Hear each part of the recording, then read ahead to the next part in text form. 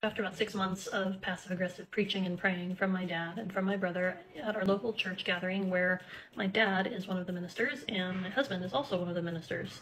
So about 6 months of this talking about how we're being bitter and unforgiving in preaching, in prayer, all sorts of passive-aggressive stuff that everybody is noticing, and even my children are noticing.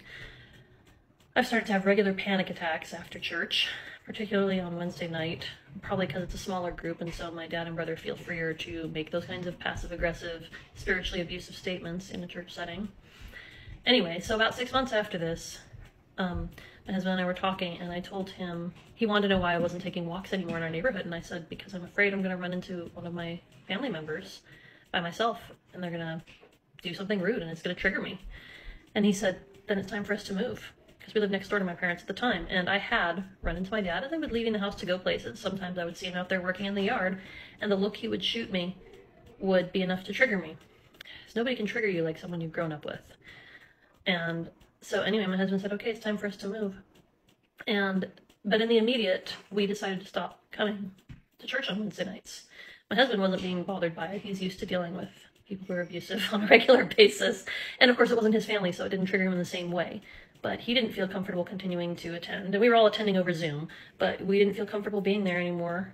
He didn't feel comfortable coming because I wasn't comfortable being there, and me and my daughters were having major anxiety, panic attacks, dissociative episodes in church because of all the abuse. Like, we just couldn't manage it.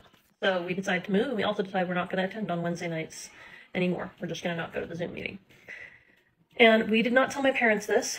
We simply stopped showing up, and we started the moving process. Didn't tell them either of those things.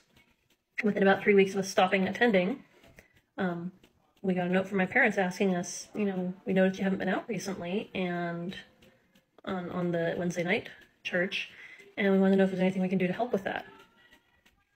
Meanwhile, they're the reason we're not there. And so I just level with them. I'm like, the abuse is getting to me. It's giving me a panic attack and anxiety, and I can't manage it anymore. And we've heard complaints from other people who are saying that the quality of the meeting is going downhill because of this sort of behavior. So we're just not going to come.